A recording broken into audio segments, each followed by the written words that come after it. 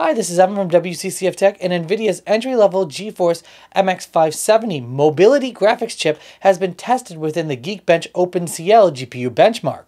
The NVIDIA GeForce MX570 and the GeForce RTX 2050 have a lot of similarities. Both are mobility GPUs based on the Ampere GA107 GPU architecture and rock 2048 CUDA cores, 16 ray tracing cores, 64 tensor cores, and a 64-bit bus interface.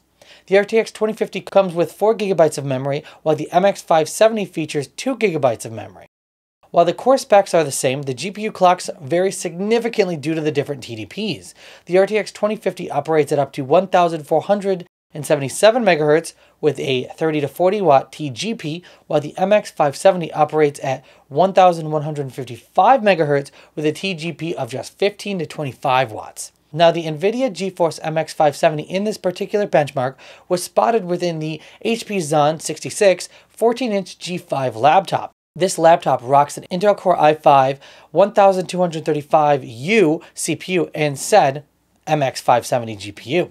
It is hard to tell what power limit was designated to the GPU within the HP laptop, but it is operating at its maximum 1,155 MHz clock, so we can assume that it was running at the 20 to 25 watt range.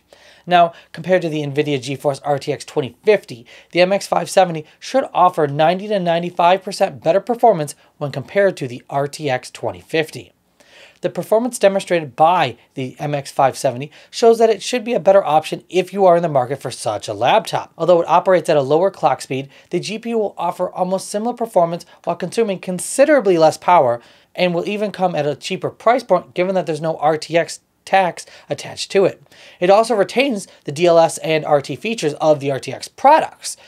The only major downside is that it has 2 GB of VRAM, so that it makes the 2050 a slightly better option when considering an upgrade over an integrated GPU laptop.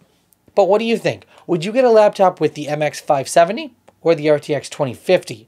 Let us know in the comments down below, and don't forget to subscribe and hit that bell icon for more fantastic tech news.